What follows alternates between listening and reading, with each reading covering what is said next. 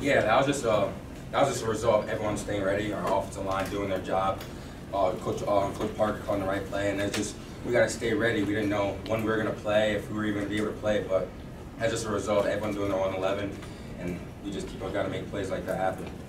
Yeah, that's just a scary look. Like, I honestly believe we have the best offensive line in the country, and that's led by the two best tackle duo, and just to have them on the same side, it just gives me a little rush, and that's just something that I hope we keep on doing. Yeah, so we just focus on every week reaching our full potential, no matter who the opponent is. Our first two opponents were good opponents too, and this one was a really good opponent, but this game kind of gave us a test. We faced a lot of adversity, but we just had to respond, and this team showed that we were able to respond well in times of the pressure, and that's something that we needed for down the line. Yeah, it feels great. I have goals every week.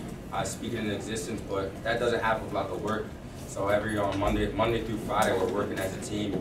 Offense is preparing the defense preparing the offense, and you just got to keep on working. And I'm gonna keep on setting those goals, and I'm gonna keep on striving to reach it. But if I fall short, it's all right. Just the next week, one game, one life. On those. Nah, just my long run. My longest run last week was 50, so I was like, let's add 10 on that. We added 30. So it's all right.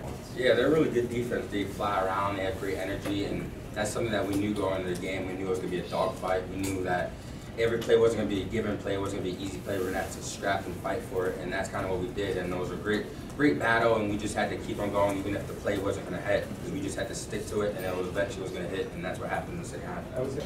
Yeah, he played great. He did really good. He's a great player, great leader for this team. He's a person who likes to share success with everyone on the team. He likes to see everyone have success and everyone eat, and that's something that is huge in a quarterback. And he's a great leader, and he's just leading us in the right direction. I'm really looking forward to it.